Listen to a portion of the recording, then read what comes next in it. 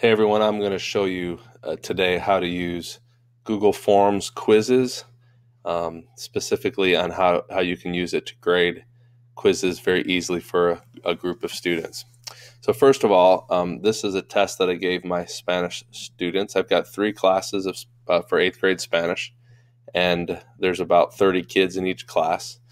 And you can see the way that I prefer to give it. I've created a separate class for the students whenever I'm giving a test or a quiz, because I want all of the kids to take it on the exact same form, which will allow me to respond to all of them at the same time. And I'll show you what I mean by that in a second.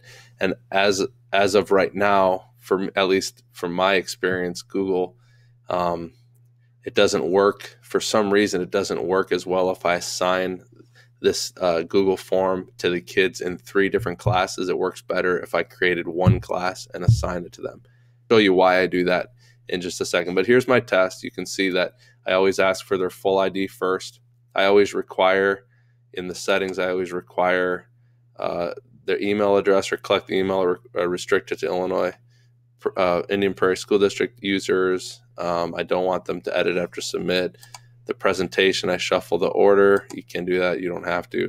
And then for quiz, I make it a quiz and I release it immediately after submission. But in this case, I don't want them to see the answers or their values yet. I don't want them actually to see it yet, because there's several kids who maybe haven't taken the quiz yet.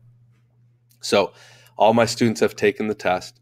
Now I'm ready to check their responses and actually grade them. So I go to responses. You notice you have the ability to turn off. I always make sure I turn off accepting responses once the students are done taking the test. I don't want a kid that maybe was absent to be able to go in here and take it at home or something like that, because I may not have caught that if they did that. So I always turn it off. It gives me more control over who's taking it and when. And then you'll also notice that when I go to these responses, I can see 3 different tabs. A summary tab. If I click on that, that shows you your average score for all your students, the median score, and the range. It also shows you the kids, the frequently missed questions. It shows you each question. If you want to scroll down, it shows you the percentage of kids that answered the different things on the different questions. So it's really good way. Sometimes it's good to actually go over this with the students as a class and say, hey, let's take a look at the test. And you'll actually go over and say, oh, look, at most of you got this right, but this one was really tough for a lot of you. And you can talk about why it was, etc. So now on to my favorite part of Google, which they've just created. They've just allowed you to be able to do this. You obviously can create true or multiple choice questions, and it'll automatically just grade the ones that are right and wrong. You can add feedback response based upon the answers that the kids have chosen. So, for example, let's go to one that's not true, false. Notice I'm scrolling through the different questions.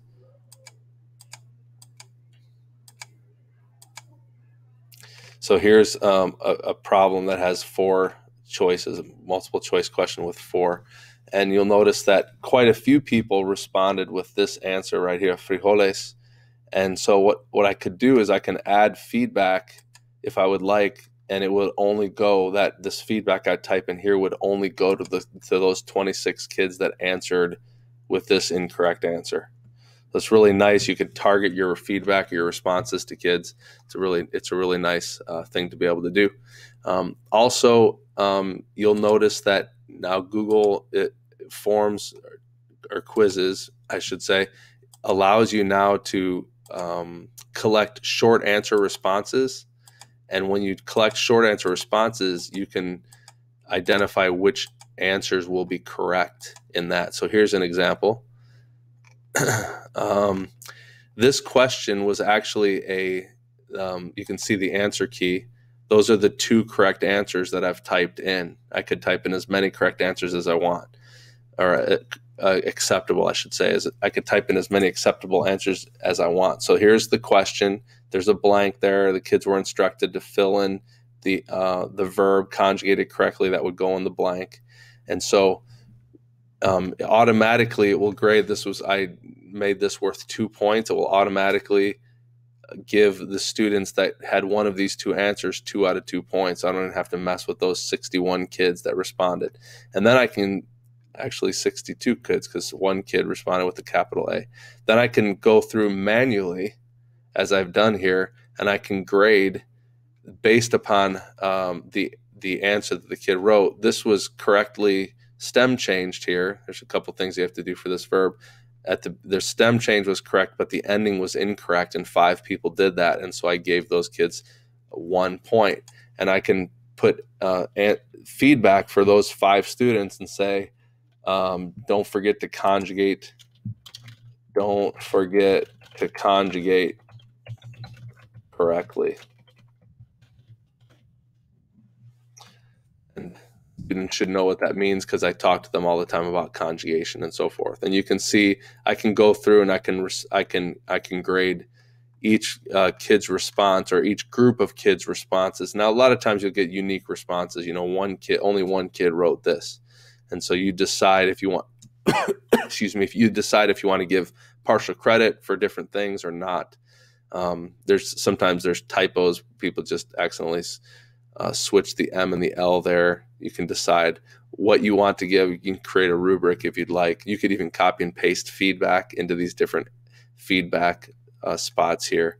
And then when you're done with that, you just click save, and it will save that particular grade or that particular question. Now you'll notice that if I've got, let's say, 50 questions on a quiz, and I've got quite a few that are like this, you're going to have to manually go through and grade every one of theirs. But the positive thing is it groups them together, so you can see 61 people got it right. I don't even have to mess with those. I can add feedback if I want. Great job. I don't find that necessary. I only add the feedback when it's constructive criticism that I need to give for kids that are doing something wrong. You'll also notice that the reason that this one answer has there's 4 responses here and 1 response here, it's because I've already graded this one, and there were kids that weren't here for the day that I gave the test. And so if they answered the same thing, the good thing is I can see, I forgot to, or one of the students that took the test late answered the same thing, and you can be consistent with the grades that you're giving. You remember that you gave them 1 point. The kids that did that, you gave them 1 point, so you go ahead and click that and give them 1 point as well. Same with here, 1 point for that student. You can scroll through. It really saves a lot of time. It's a great resource, a great tool, and it gives those students the feedback when you're ready to send that feedback to everybody. It will send that feedback individually to all the kids, and they can go through every one of the questions on the quiz and find out the comments or the grade that they got, partial credit perhaps, based upon what you've done. So I find it to be a very good tool. I suggest that you use it. Again, this is Google Forms, using the quizzes option and using now the short answer option with answer key and feedback through the responses tab. Hopefully that makes sense. If you have any questions, you know how to reach me.